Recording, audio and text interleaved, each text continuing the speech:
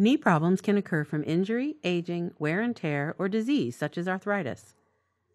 Arthritis causes protective cartilage to wear away, leading to painful bone-on-bone rubbing, knee stiffness, swelling, and loss of function. When medications and lifestyle adjustments fail to improve symptoms, knee replacement, or arthroplasty, may be recommended. Knee replacement involves removing the damaged knee joint and replacing it with artificial implants. This relieves pain and restores motion. There are many types of artificial knee joints. The one you receive depends on your age, weight, activity level, and overall health. There are also implants made specifically for women. Let's take a look at knee replacement. Your knee will be placed in the bent position for most of the surgery. A 6 to 12-inch incision is made in front of the knee.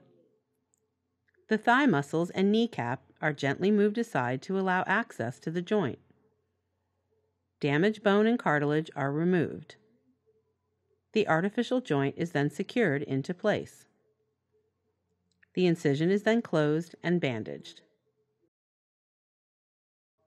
Walking and knee movements are very important to your recovery. At first, you will need to use a walker or crutches.